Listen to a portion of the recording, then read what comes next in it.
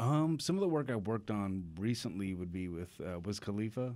Occasionally, when we have time, like when I was on set with Raven Felix, we were filming her music video "Job Done," and Wiz Khalifa's DJ Bonix came up to me and he said, "Wiz wants a behind-the-scenes video. Can you do that?" I was like, "Yeah, good thing I brought everything." So I would have a lot of fans direct messaging me, like trying to get to Wiz or like get clothing to them or whatever it was, and I just had it locked for that reason.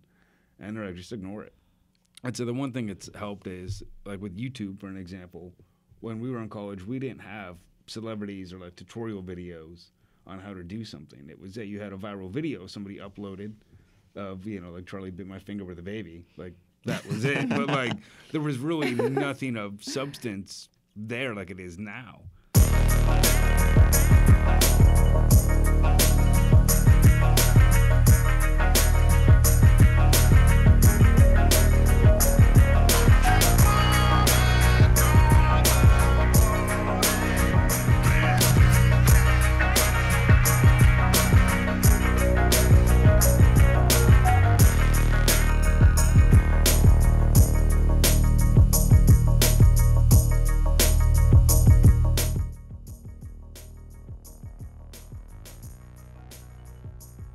I'm your host, Erica, and I'm here with my host, Xavier. And we have a special guest, Andrew Arnold. And thank you for taking time out of your busy schedule to be with us today. You're welcome. And so, what is some work that you've worked on as a photographer and video editor? Some of the work I worked on recently would be with Wiz Khalifa and his Taylor Gang Entertainment label. One of his artists, Raven Felix, did her listening party in September at Page 71 in Studio City. And we rented it out, and they just kind of played her album. It was like a listening party. So I was there and just kind of captured the event and the moment. People enjoying the new music that was released. Oh, awesome. And what's a listening party? A listening party is where in the industry they kind of have like basically a rap party almost, like TV. How you finish your TV show and you put it out and you kind of celebrate that moment being done. With the record being released, they had it the day before the record came out. So people got to hear the music before it was commercially available and kind of just got to relax, and everybody just kind of got to enjoy all their hard work. Oh, great. Wow. That's pretty cool. Yeah. That's pretty cool. So you've worked with big names like Wiz Khalifa. What's the difference between working with like a talent of that magnitude to like a regular everyday person? There really is no difference. They are just regular people. People kind of forget that. I mean, his name's Cameron. It's like people forget he's a person at times.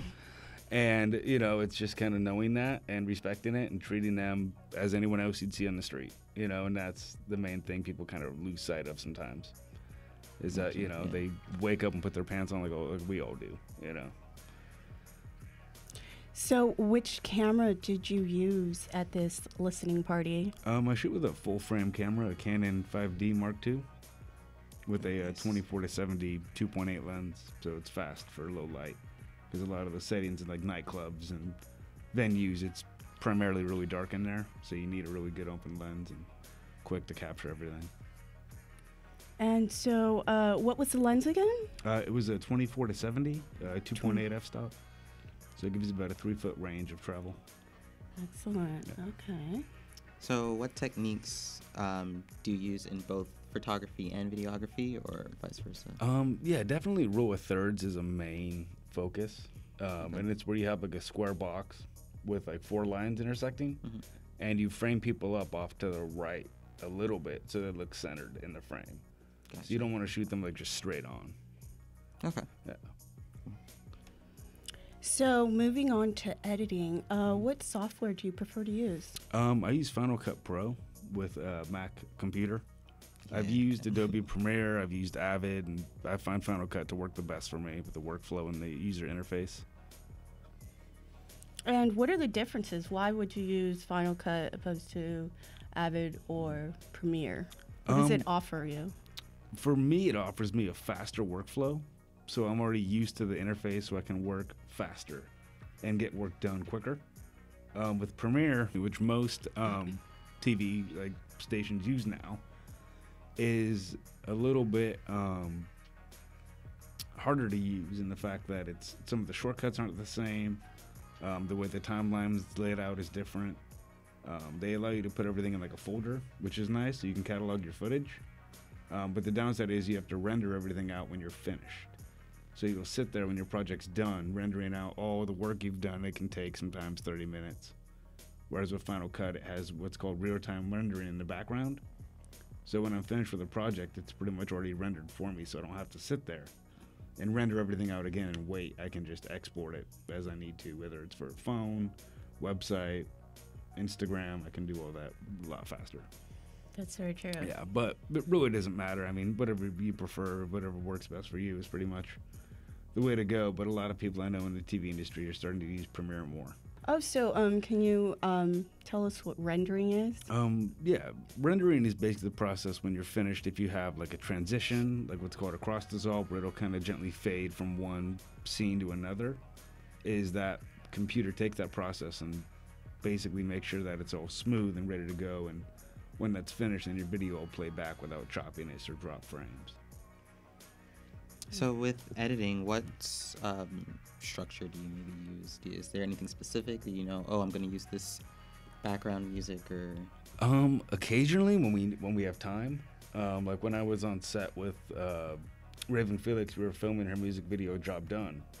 And I was just there to hang out.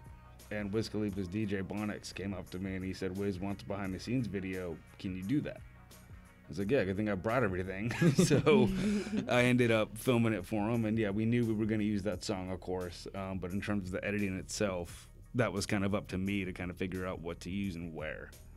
So I mainly started out by syncing the music with certain scenes I knew I wanted to use. So that way I know the music and the vocals, like when they're moving their voices, syncing to the music would be in time.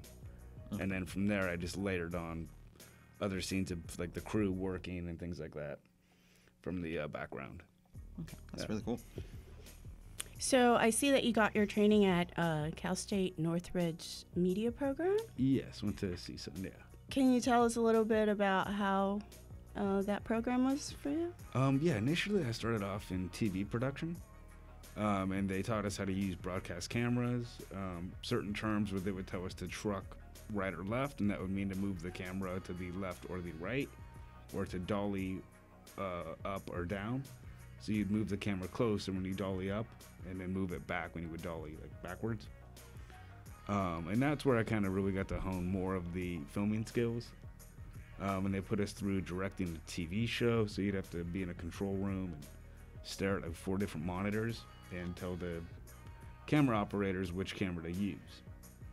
So you'd have to constantly be thinking about, okay, I want to zoom in on this person, but they're on camera 2, so you'd have to tell them to cut to camera 2, and then they would. And it's kind of a lot going on. Yeah. Advice for transfer students? Yeah, I transferred myself actually. I went to Ohlone initially in the Bay Area.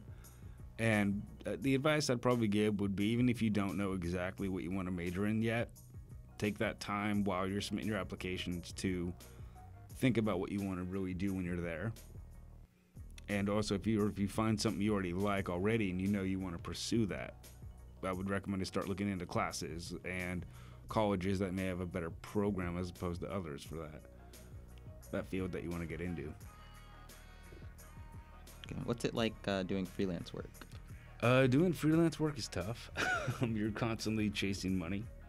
So even though you email somebody an invoice, doesn't mean they're going to pay you.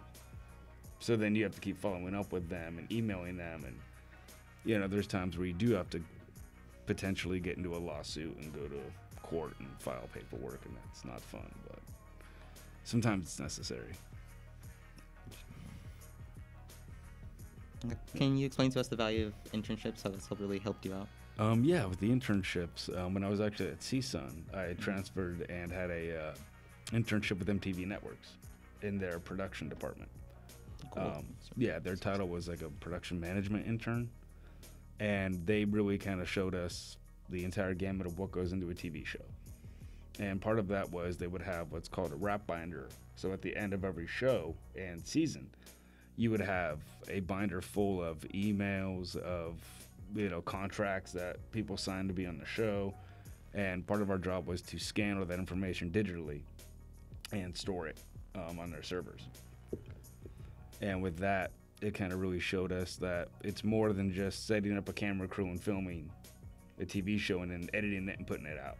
Right. There's a lot more stuff on the back end that, you know, you don't know about. Like if somebody happened to get injured, that was in there, you know, and you'd have to, you know, make sure that paperwork was definitely in there. And one thing it did kind of teach is to dot your I's and cross your T's, you know, and you know, even if you think something's really insignificant, it really isn't. That really small thing could be something huge later that you need to like prepare for. One last question. Nowadays, people are using social media to market themselves. How has that changed while you've been working? It's definitely changed a lot, actually. Like, for example, I have an Instagram account I used to keep private. And I happened to meet some people who were working with Charlie Puth's management team. And they were like, your Instagram account's private? I was like, well, yeah. Like, well, take it off. Like, nobody wants to see a private account. People want to see your work. Like, stop doing that. And the reason I told them I did that is because I would have a lot of fans direct messaging me, like, trying to get to Wiz or, like, get clothing to them or whatever it was. And I just had it locked for that reason. And they're like, just ignore it. Like, yeah, like, at the end of the day, you just forget. You can literally just ignore a message. But it's like we're so used to always checking it and responding that you feel like you have to have it. Right. And I'd say the one thing that's helped is, like with YouTube, for an example, when we were in college, we didn't have celebrities or like tutorial videos on how to do something. It was that you had a viral video somebody uploaded of, you know, like Charlie bit my finger with a baby. Like, that was it. But, like, there was really nothing of substance there like it is now.